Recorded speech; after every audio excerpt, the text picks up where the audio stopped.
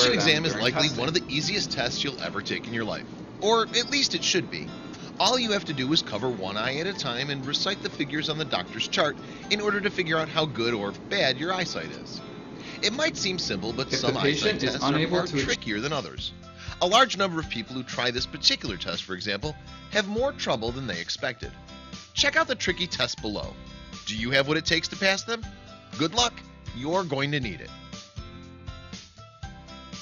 When it comes to examinations, the eye exam is likely the easiest one you'll ever take, at least for those of you with good vision. Really, all you have to do is cover your eye with one hand and read a chart from top to bottom. Simple, right? Well, you might want to reconsider. As it turns out, not all eye examinations are created equal. Sure, anyone can read a bunch of letters on a board, but others require lightning fast eyes. Some of them even have a time limit. Are you ready to take an exam yourself? All you have to do is spot the hidden letter in this picture in under 7 seconds and you win. But it's not as easy as you think. Go ahead, give it a shot. Did you find it? It's the letter C tucked between the bottom right corner and center of the puzzle. See, not all eye exams are as easy as others. You could even consider an optical illusion to be an eye test. In that case, there are a lot of different ways you can test your vision. Here's one vision test that stumps people on the internet left and right. First, simply stare at the large red circle for a few seconds. Now, what do you see? Don't give up too quickly or you'll miss it. You might see a little shape or even a blob, but there's more to it than that. And with the help of the outline drawn by the test designer, it soon becomes much more clear that it's actually the outline of a horse. When more details are filled in, you can really see that there was much more to the outline than just its shape.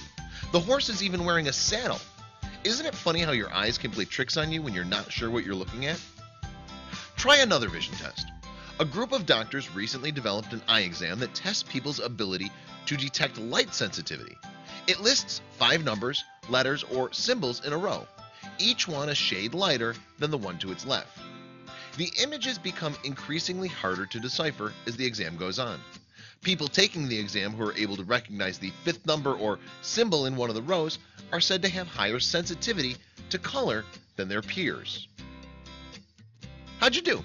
Were you able to detect the last number or symbol in those sequences? Can you detect the last number in this one? If so, you likely have high sensitivity to light.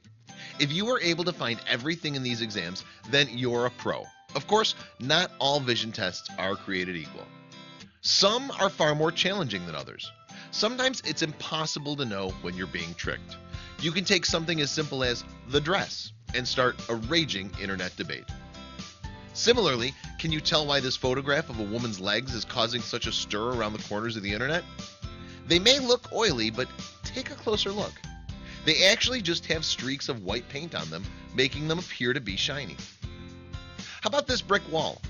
Do you notice anything weird? Is anything sticking out to you that clearly shouldn't be there? Remember, you have to look closely or you'll miss it altogether.